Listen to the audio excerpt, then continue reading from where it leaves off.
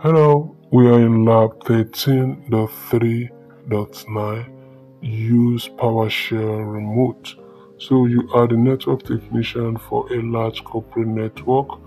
An employee named Jacob is having trouble connecting to a required website. Before you spend too much time troubleshooting this issue, you want to see if Jacob's computer can connect to the internet service provider. Jacob works in another building across campus, and you prefer not to have to walk to his office. In this lab, your task is to test Jacob's connection to the ISP using remote PowerShell commands.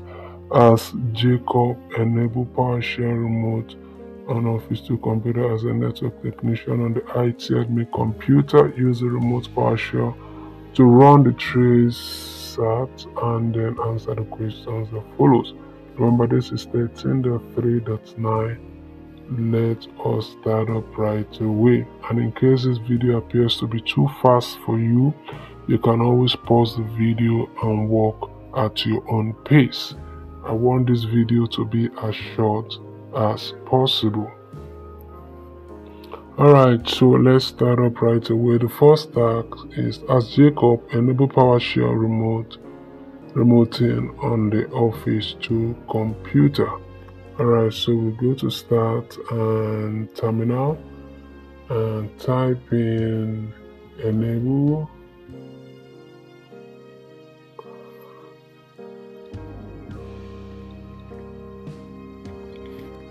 So click Enter. So request. So let's see. As a network technician on the IT admin computer, use PowerShell to run the TrustNet 192.168. Okay. So we go to IT admin system, start menu, click on start menu, and go to terminal admin, and then we type in Enter-PSSession. Let's see what we have. Enter-PSSession Office 2 and use the remote. Okay, so TrustNet 192.128.2.264. Enter. This is what we have. Answer the question. So let's go over here and answer the question. Was TrustNet able to find ISP? Yes, definitely it was able to find ISP. So we use information here to answer the questions here. Alright, so let's check our answers,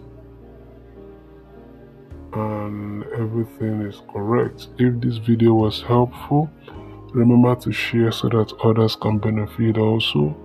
Like and subscribe to the channel, and I will see you in the next one.